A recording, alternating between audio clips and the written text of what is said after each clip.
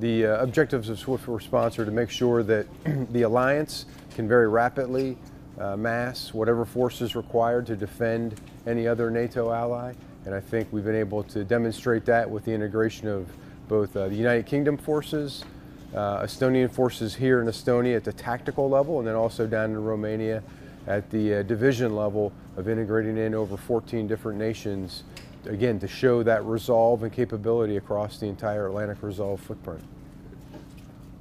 Well, the first thing is all of these relationships have been built over many years now.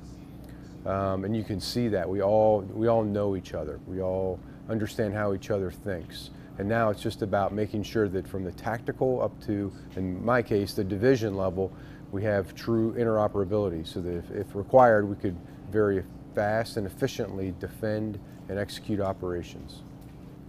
A joint forcible entry is an operation that penetrates an enemy defensive area. It doesn't have to be just airborne assault. It could also be by rotary wing or other means. But it's really about understanding your adversary and setting the conditions so that you can deliver that force to give either change the geometry, the pace, or the speed, and give a dilemma to any adversary. So just at this portion of SwiftResponse, we dropped in a little over 600 paratroopers, but most importantly, we brought with us the capability to defend against any adversary that is out there. So it's those very unique capabilities that only an airborne division can bring. We were able to very rapidly get down to the ground and put into the fight very quickly. About a month prior to this, we had team live fire going on, and supposedly first off squad live fire within this training event as well, but that's dependent on the weather. So we've jumped twice with the Americans already. That's been pretty good. I've had quite good landings. Some lads haven't been as lucky, but I suppose that's the risk you take jumping out. But yeah, we've done good back in the camp to be able to prepare for this. So obviously now we're here, so we're looking for the next task. It was soft. Hard landing. It was soft, for me at least. Exciting. Exciting.